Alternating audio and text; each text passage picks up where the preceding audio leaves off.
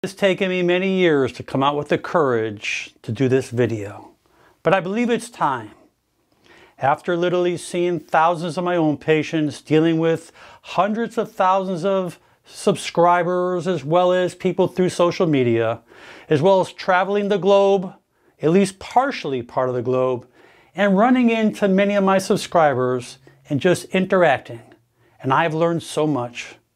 And the problem here is our medical system. And many of us are literally waiting months to get an appointment with our doctors. And when we go to our doctor's office, the secretary, the nurse is making the checks and the X's, asking for our insurances. And what about those who don't have insurance? And so when we see the doctor comes in, and being as busy as they are, they spend only a few minutes with us. And then when we get done, we are given a prescription to take medication.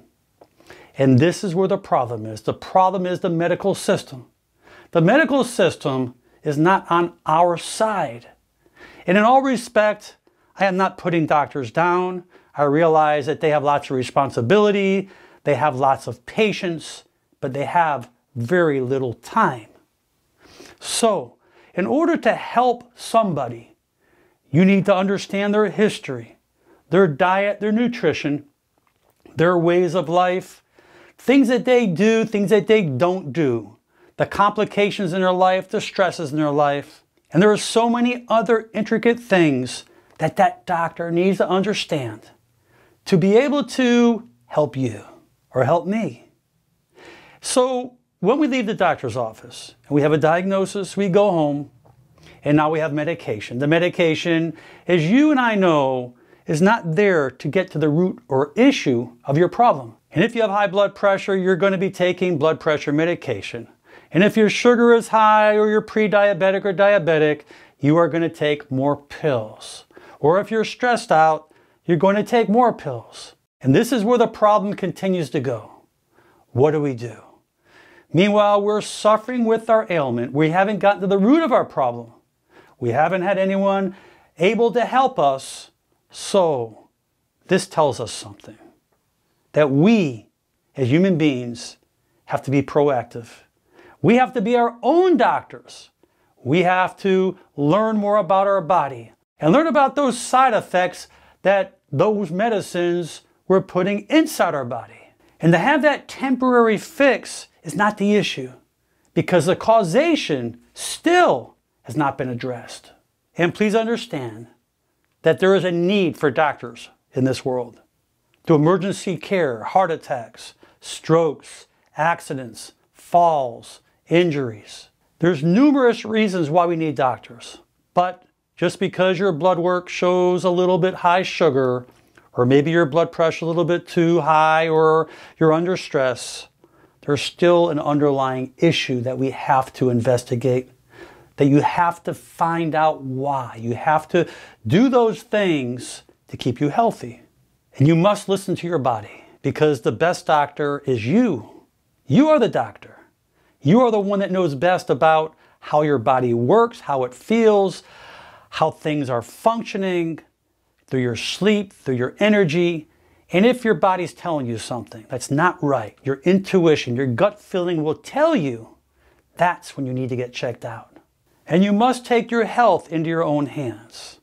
That medical doctors are trained to practice medicine. They're trained to diagnose conditions. They're trained to give medicine for these conditions that fit certain categories. And they're trained to prescribe this medication to you to treat your condition. That's what they're trained to do. That's what they go to school for. They're not trained, for the majority, on nutrition when it comes down to your macros, your nutrients, vitamins, your minerals, your anthocyanidins, your polyphenols, your antioxidants. This is where health starts. And if you think about the main conditions that we repetitively hear over and over, that's causing sicknesses and problems and complications and even many deaths. Cardiovascular disease, number one.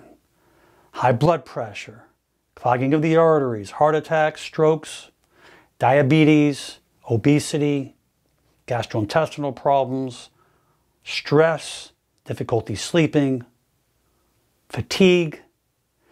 All of these are just so common that we repetitively hear it over and over and over, that so many of us are looking for the miracle pill. How can we help ourselves? Obviously, if you go to the medical doctors, of course, their job is to treat you with medicine.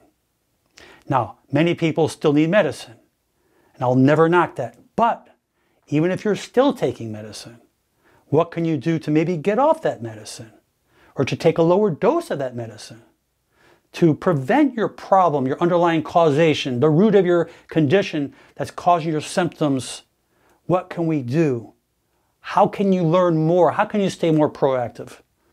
Through proper nutrition, by deleting your refined and processed sugars, those toxins, those inflammatory foods that's causing complications in your system, by eating more whole grains, fruits, and vegetables, by putting healthy proteins or healthy fats back into our body, hydrating, getting our proper sleep, so we can have growth hormone work correctly, we can have autophagy working through our body as we clean up those cells, and exercising, just taking the time where maybe you don't have to join a gym or do crazy activities, just walk, move around. And those stresses, that increases cortisol and adrenaline, just move, just walk around, let your body burn it off. And I'm not here to be a pessimist. I'm not here to knock doctors. I am here to knock the healthcare system, because the only way that you can get well is time, education. And if doctors aren't spending time with you, you're not going to get the message. Without getting the message, you're stranded. You don't know where to go. You don't know what to do. You don't know the first thing you should or shouldn't do. You don't know that if you're doing something, if it's incorrect or what, because as I started out the program, you waited 2 months, a month, 3 months to see your doctor, and you were only there for 5 minutes. Maybe you were there for 15 or 20 minutes, but maybe you only saw the doctor for 3 minutes. And our diet plays a very important role when it comes to our health. But even our spiritual health is so important.